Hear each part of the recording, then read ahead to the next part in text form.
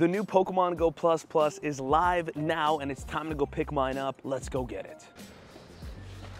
Ladies and gentlemen, we got it. It's time to head out there and try this out. Here it is. Go ahead and unbox this thing. I'm not gonna lie, I totally forgot I pre-ordered this. It was 60 USD, so 60 bucks, which is not cheap, but honestly, I think it's gonna be super worth it, and we'll talk about why today. Here it is, the all-new Pokemon Go Plus Plus in hand. Let's go ahead and open this thing up. First things first that I noticed, it has a wire, it has a charger. If you guys remember with the old Pokemon Go Plus, you had to get replaceable batteries every single time that it died, and it was very, very inconvenient. Now we can just charge it. This is a USB-C charger as well, so very cool. And of course, the moment we've all been waiting for, the Pokemon Go Plus Plus unboxed and revealed. Here it is. This is huge. I'm not gonna lie, it's a little too big to be honest, but it fits right in the palm of your hand. You can hold it and click it up all day. Nice. It's definitely gonna be easier to keep track of because a lot of people had problems losing the old one. It was like this small. But now that we have it unboxed, let's go ahead and connect it to Pokemon Go right now. Here we go. In our settings, go into connected devices, accessory devices, and if this opens, there we go. We're gonna go ahead and click this nice big button right on the front. Hopefully this is charged. Yes, it is. Here is the Pokemon Go Plus Plus not paired, and bada bing, bada boom. As simple as that. It's gonna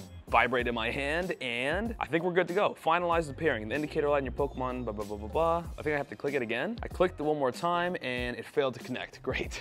Not a good start at all. Let's try this one more time. So click the button, right? Click on the thing. Reconnecting, and ladies and gentlemen, I need to press the main button and the top button at the same time. I just did that. Hopefully that works, and do you hear that? Pikachu, Pikachu, we're good. It is absolutely vibrating the heck off in my hand right now. Earn rewards for tracking your sleep, which we're gonna talk about today. I'm gonna say okay for now. A big part of this device is to help track your sleep, and sleep is obviously very important, but we're gonna talk about that later. Let's go ahead and skip through all of this. I don't know what this is, but I'm gonna make my reward time 11 a.m. I guess for now, whatever. Bada bing, bada boom. Let's skip through all this. We're connected. As you can see, the green light is on, and all I gotta do is click a button, and we have a Mareep right here. I'm gonna click this button, and bada bing, bada boom. 1, 2, 3, I think we're good, right? Yes, sir. Bada bing, bada boom. Mareep goes down, it's caught. Next up is the drill bar. We're gonna click it, but I'm gonna stop there. We know how this works. We know how the Pokeball works. I care about the other balls. Pause. I want this to use Great Balls right now because Great Balls obviously have a higher chance. So let's try it out with Great Balls. We're not gonna be able to tell. Actually, yeah, we will. Let's try catching this Growlithe right here, and it looks like that one ran away. Okay, bad start. How about Delcatty? Probably a bit of a tougher spawn, to be honest. 1, 2,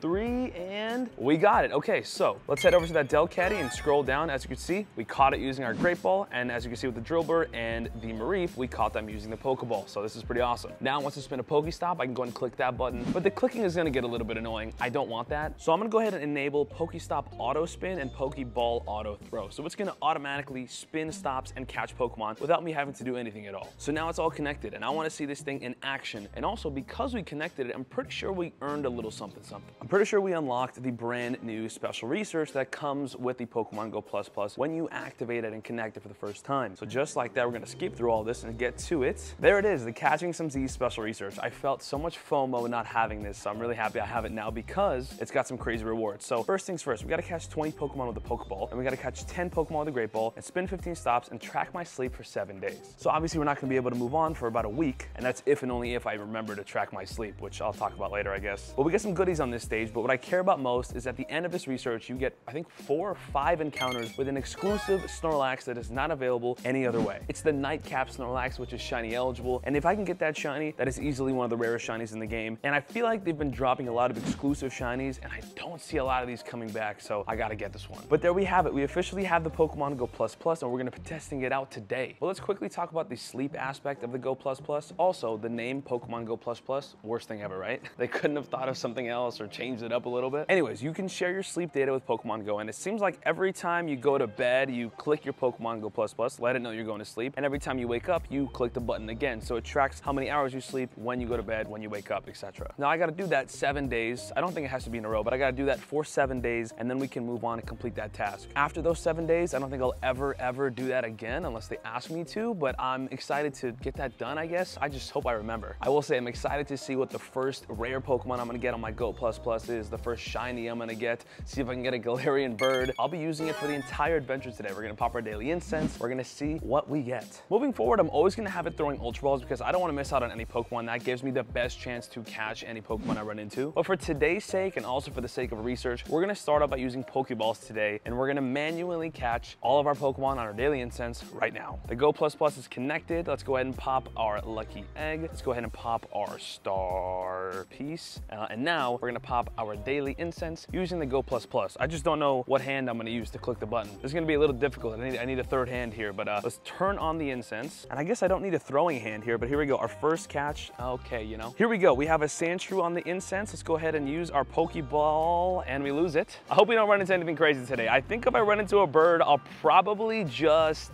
ooh. You know what? For the sake of the video, for the sake of it being our first adventure with the Go Plus Plus, I'll use it. I'll use it. Okay, we have a Swirlix spawn here, but my Go Plus is not going for it, so, and it ran away. Okay, I guess that's a little bit of an issue. You can't really pick what you wanted to focus on. Like, I kind of wish there was a button where you can skip whatever it's trying to do. Like right now, maybe I don't want it to spin a Pokestop. Maybe I want it to get to the next thing. So right here, we're trying to catch this Swellow, and it runs away. Now we're gonna go ahead and spin a stop. Might be a rough day one, to be honest. Also, it's not the greatest with the incense. It's just a little bit awkward because the incense spawns actually go to the Go Plus Plus before they even pop up on the screen. And sometimes the indicator doesn't show that it's trying to catch the incense spawn. There's a little couple things they need to clean up, but sometimes it works. Like right here, we got a Bunnelby, ladies and gentlemen. 1, 2, 3. And we catch our first Pokemon on the daily incense, I think, with our Go Plus Plus. And here we go, our first legendary on the daily incense. We have a legendary Bidoof. Let's see if we can take it down. 1, 2, 3, and it runs away. All right, this has been a little bit rough so far, but I'm not giving up hope yet, you know? And here we go, got a wild Gulpin on the Go Plus Plus. Let's see if we can make something happen here. 1, 2, nope, okay. This has not been, this has not been optimal. What we're gonna find out by the end of our adventure though is seeing how useful this Go Plus Plus is, if it's worth the money. I will say at the end of the week, we're gonna have a way more credible answer with some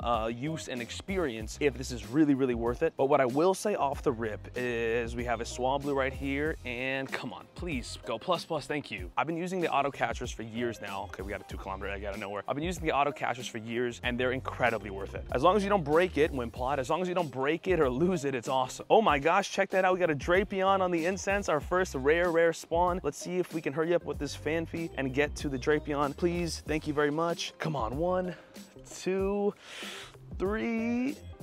Got him! Our first rare spawn is a Drapion, and we catch it on the incense, I think. Gonna have to double check later. That's a good start. That's a promising catch right there. I'm not mad. And our next spawn is a Deerling. All right. But I've caught thousands and thousands of Pokemon with these, and they're incredible. The way I see it, there's a lot of Pokemon that you wouldn't be catching otherwise, and this gives you an opportunity to do so. Like, for example, when you're driving, you obviously don't want to be playing Pokemon and going driving at the same time, and that's when the Go Plus Plus is amazing, because you're not going to be playing and driving, but you can have it on, and it'll be auto-catching whatever pops up. As we have a, what is that, a Taillow right there? All right. So with that example, it's like you don't play at all, or you use your Go Plus Plus, and you still are able to play some Pokemon Go, catch some Pokemon. And I've caught some incredible Pokemon on the Go Plus, by the way. Some of my best catches in all of my years have been on the Go Plus Plus. Shinies, Hundos, rare Pokemon. I've seen it all. And here's another rare spawn. We got a Beautifly, and it runs away. Don't forget though, we are only using the Pokeball option right now. If we had a Great Ball or an Ultra Ball, we'd probably be catching a lot more of these. I'm just only gonna use the Pokeball today to give you guys an idea of what that's like. Luckily for me, I have a good amount of bag storage, and I've been saving Great and Ultra Balls for months and months now. So now that I have all of them stocked up, I'm gonna be using a ton. In terms of the price, yes, $60 is kind of a hefty amount for something to use. But if you think about all the money we spent on remote raids and incubators and all that, 60 bucks isn't too bad, huh? Oh my gosh, a Flygon on the incense. I've never got a Flygon. Wait, is my Go Plus gonna get to it? Okay. God, I wish I can switch it up right now, but we're gonna use a Pokeball. Ladies and gentlemen, a super rare spawn. 1, 2, 3. No, Flygon runs away. Oh, that hurts. That hurts. We lose a wild Flygon. No. Got really unlucky right there with that. Got really unlucky, but we tried. I would have loved to manually catch that one, but that was not in the cards for us. What is that? A Lumineon. Speaking of rare spawns, how about it if my Go Plus ever gets to it? Come on, Luminion, go to the Luminion. It's trying to catch everything else. And the Luminion runs away. Okay, so again, part of it that I don't like is that you can't really choose what you're doing. Here we go, a legendary Bidoof. The spawns are off the chain right now. Dude, Drapion, Flygon, Luminion, oh my gosh. But let's talk about the negative side of the Go Plus. I think the price is one thing that could be a little bit lower, but it's fine. I think it's worth it, I'll do it, especially now that they've upgraded it after 7 years, and they didn't really increase the price in a crazy way, which I thought they would. There's now an auto catch and auto spin feature. We don't have to click it every single time, right? So that's super convenient. And now we can also use Great Balls and Ultra Balls, which is honestly such a game changer.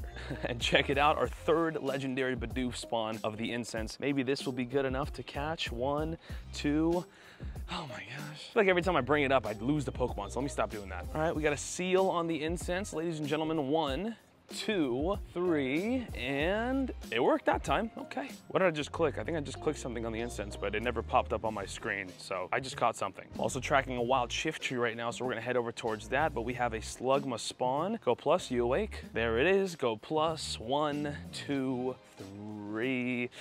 Oh my gosh. I hate that it even gets to 3 and like cancels, you know? Or fails, I should say. I feel like if it gets to 3, it should be a catch. Just like a spin, right? There's a lot of legendary Bidoofs out today though, I'll say that much. I don't know why, but okay. But that'll do it for our first ever daily Incense using the Pokemon Go Plus Plus. 9 Pokemon. Bunnelby, Swablu, Drapion, Wartortle, didn't see that one. Sandshrew, Legendary Bidoof, Yanma, Seal, and Zigzagoon. But let's check through our journal, let's check through our recents, and see what we missed, and see what we didn't. So taking a look at our journal, we had a Lombre in here, Mareep, Wartortle, Solis's, Magikarp, we lost a Tailo, we lost a Legendary Bidoof, which was rough, a Skitty, a Bunnelby, a Trico, a Beautifly, a Quillfish, oh my gosh, it was such a dry spell. We lost a lot right there. We lost a Flygon, it was only 490 CP, but we lost a Flygon, which is real tough. I don't think I've ever seen that before on an Incense, so that sucked. The Luminion ran away. I guess we did get a chance, but we missed it. Caught a couple Bidoofs right there. We saw a couple for sure. Woobat, another Bidoof, some other good spawns right there. I also didn't know that you can check your summary again in your journal. That's new for me. And yeah, it's been kind of rough. Well, I can't say that. Some of that was really cool, but some of it wasn't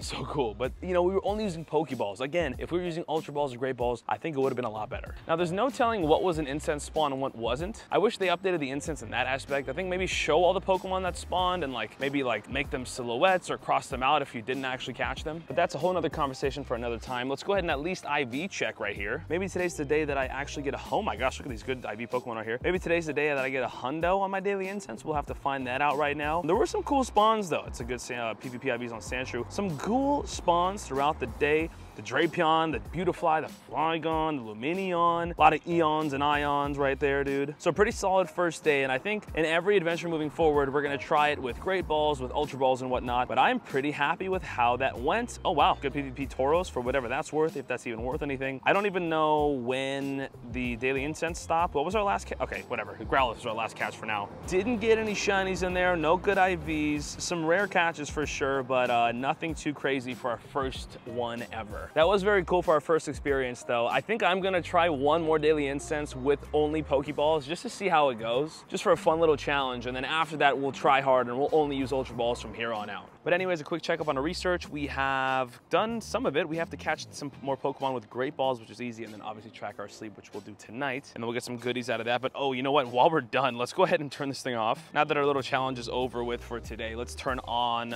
Great Balls for the research portion, and then we'll get to, oh, I already had it on Ultra Balls. Look at me. Let's just put it on Great Balls to get the research done, and once that's done, we'll go straight to Ultra Balls and never change it back. Oh, and I totally missed this piece of news, and I gotta talk about it because honestly, I haven't even read about it. Adventure Week got announced. It starts on July 27th and ends on August 2nd. We love this event, and they made it really short, which sucks, but whatever. I will say it's gonna be amazing though. So, wild encounters, Ammonite, Kabuto, Aerodactyl, Aleep, Anorith, Cranidos, Shieldon, Tortuga, Arcan, Tyrant, and Amora. Every single one of those spawns are incredible. They can all be shiny. They're all really rare, and I cannot wait. But if you noticed, on the last two, Tyrant and Amora are dropping their shinies, and they are elite. I would love love to get a Tyrant. That's gonna be at the top of my list for shinies I need in Pokemon Go. That and Hoot Hoot, I need those right now. So incredibly dope Pokemon, and we're gonna talk more about them in a sec. 5-star raids, Regidrago's coming back, who cares? Mega Tyranitar is coming, making its debut. It's gonna be one of the most useful Pokemon in this entire game, so make sure you guys have a good Tyranitar. Make sure you get the energy, because Mega Tyranitar is probably gonna be everywhere. Like, everyone's gonna use it all the time. Field research task encounters will give out Amistar, Kabutops, Cradily, Armaldo, but more importantly, Tyrant and Amora, more opportunities for that. There's gonna be a time research with a path that's gonna help you get some more encounters and goodies. There's gonna be a paid time research, which I'm also gonna do, and that's gonna get you incubators and encounters with some more Pokemon. Event bonus is 2 times XP for spinning Pokestops, 5 times XP for spinning a new Pokestop. So if you wanna go explore some new areas, this is your time to do it. There are some crazy XP gains to be had during this event. I know people love doing like the 7-day streak and then throwing like a lucky egg on and then spinning a new stop on your 7-day and making that your 10th stop in a row or something like that. You can get some crazy XP. And there's gonna be a collection challenge to earn Tyrant and Amora, and they're gonna be in 7-kilometer eggs with Tortuga and Arkin, and trainers will find a colorful surprise if they look to the skies during Adventure Week. So there's gonna be those really cool skies like we saw last year during Adventure Week, which looked so gosh darn epic. Speaking of which, I feel like they need to do that a little bit more often. It hasn't happened really since Halloween and Christmas, right? I don't know. There might be an event or two I'm forgetting, but I feel like they need to do that more often because I love it. But yes, shiny Tyrant, shiny Amora, incredible shiny families, incredible shinies to get. You got 5 days to maximize your chances of getting them. After that, really gonna be behind an egg wall and maybe some potential research and raids in the future. But oh yeah, they're also gonna be spawning during GoFest too, right? In New York, or maybe all of them, or the global one, I don't know. But that is going to be absolutely incredible, and this is gonna be probably one of my favorite events of the year, I'm gonna be honest. Apologies for being a little bit late with that news. I was traveling, I'm back home now, so we're chilling until GoFest Japan, which is happening in just about 2-ish weeks. So that's gonna be absolutely insane, but I'm back home for a little bit. It's time to grind. It's time to use the brand new Pokemon Go Plus. Hopefully you guys enjoyed how it looked, how it went today. Definitely was exciting. We had a lot of opportunities there, and I can't wait to use it for the next couple of days and really get a feel for it. Let me know in the comments if you guys will be copying the Pokemon Go Plus. I will tell you right now, it's hard to get. It's available on Amazon, Best Buy, all that stuff, but it's probably out of stock, and to pay resale, it's gonna be a little bit more than 60 bucks. So good luck out there trying to get it. If you guys have any good ideas on how to obtain one, comment below and help some people out, because I know it's gonna be something that people want to get. But Pokemon Go will never be the same. It's gonna be better. It's gonna be better. This is a game-changing addition to my career, to be honest. It's gonna be awesome. A lot more cool catches I think we're gonna see. So cheers to those catches. Hopefully they come soon.